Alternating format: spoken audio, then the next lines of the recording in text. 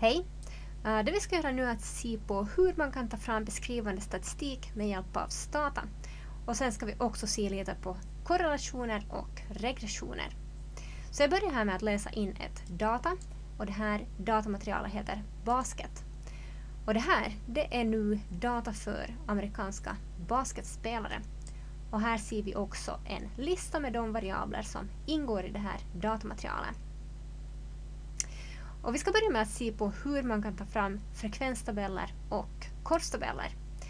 Om du inte är riktigt säker på vad de här två betyder så kommer du att se det alldeles snart. Vi ska börja med att ta fram en frekvenstabell för variabeln position. Och position det är en variabel som visar vilken position en spelare har på fältet. Så tab position ger oss en frekvenstabell för den variabeln. Så jag markerar och klickar execute. Och här har vi nu frekvenstabellen. Så här ser vi att det finns 3 olika positioner, center, forward och guard. Och frekvenstabellen visar sen hur många spelare det är som har den här positionen på fältet. 46 spelare har positionen center, 110 forward, 113 guard. En korstabell mellan variablerna position och black, den får vi genom det här kommandot. Och black, det är nu en variabel som visar om en spelare är svart eller vit. Så jag kör den här raden och här ser vi nu frekvenstabellen. Så som sagt, variabeln black här, den antar värde 0 för vita spelare och värde 1 för svarta spelare. Så här ser vi nu till exempel att bland de vita spelarna så är det 17 som spelar center, 16 forward, 19 guard. Och bland de svarta spelarna så ser fördelningen då ut på det här sättet. Sen så ska vi också ta och se på hur man kan göra ett histogram. Och koden, eller kommando för att göra upp ett histogram kan vara ganska lång. Här gör jag nu upp ett histogram för variabeln wage. Som jag markerar den här raden och klickar execute. Så får vi upp det här histogrammet som vi sen kan ta och kopiera och sätta in i något annat dokument. Men hur ska man någonsin komma ihåg ett så här långt kommando? Ja, det är kanske inte särskilt lätt, utan när det gäller just de här graferna så då är det lättast att använda sig av menyerna. Så låt oss se lite på hur det här kan funka. Så här har jag nu gjort ett histogram. Och då har jag gått till graphics och sen valt alternativa histogram. Och sen har jag valt den här variabeln, wage, som jag gör upp histogrammet för.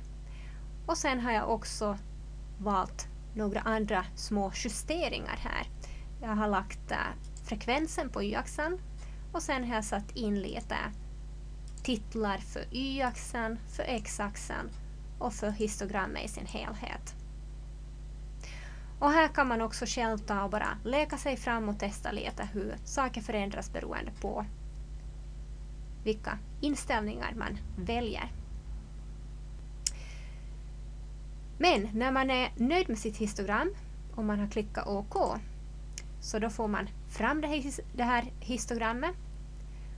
Men man får också fram koden som gav en just det här histogrammet. Och då kan man ta och kopiera den koden och lägga in den i sin do-fil och så har man den till senare.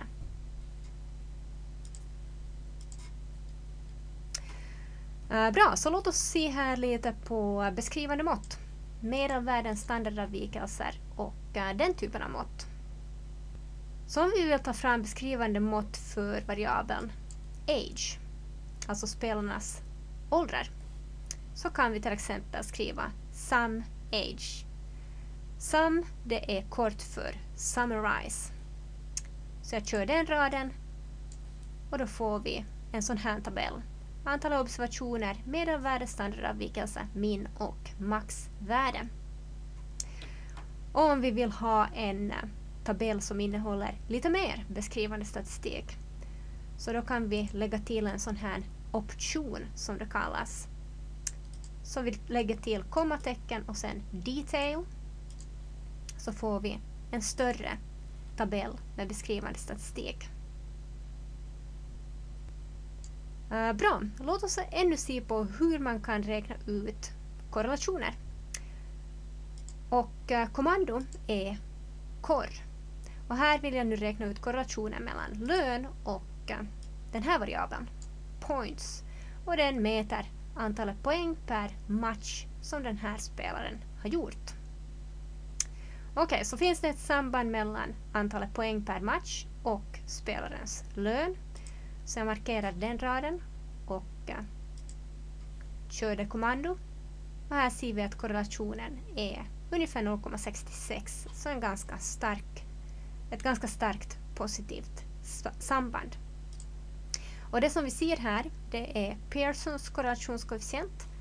Vill vi ha Spearmans istället, så är det här kommando vi använder. Och Spearmans rangkorrelation, så den har praktiskt taget samma värde som Pearsons i det här exemplet. Korrelationen är 0,66. Bra, låt oss se ännu på hur man kör regressioner. Så här ser vi kommando. Kommando heter reg. Sen kommer utfallsvariabeln eller y-variabeln eller den beroende variabeln. Och därefter sätter man x-variablerna. Så här kör jag nu en regression med lönen som beroende variabel, ålder, erfarenhet och antalet poäng per match som oberoende variabler.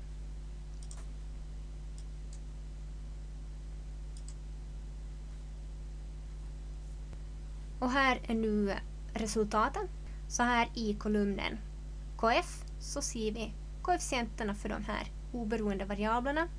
Och här sist ser vi också intercepten. Sen kommer standardfelen, t-värden och p-värden och 95% konfidensintervall. Och förutom det så kan också förklaringsgraden vara intressant som vi ser här.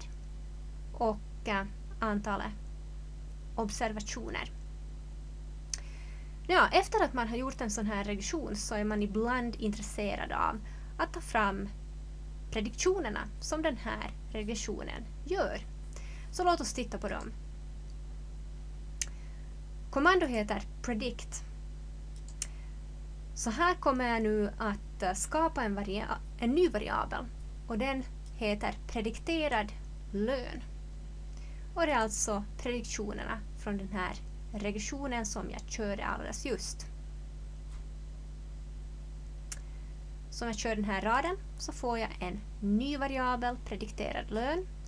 Och vi ser den också här i dataeditorn. Längst till höger.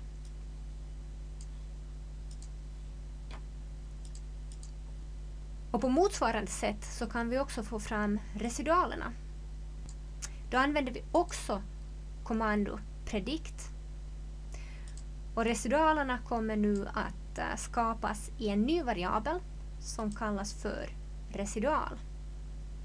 Men för att STATA ska veta att det jag vill ha är just residualer och inte prediktioner så lägger jag dessutom till den här optionen res. Så om jag kör den här raden så får jag nu en ny variabel, residual, som visar residualen för varje spelare i datan. Alltså hur mycket den spelarens lön avviker från den predikterade lönen.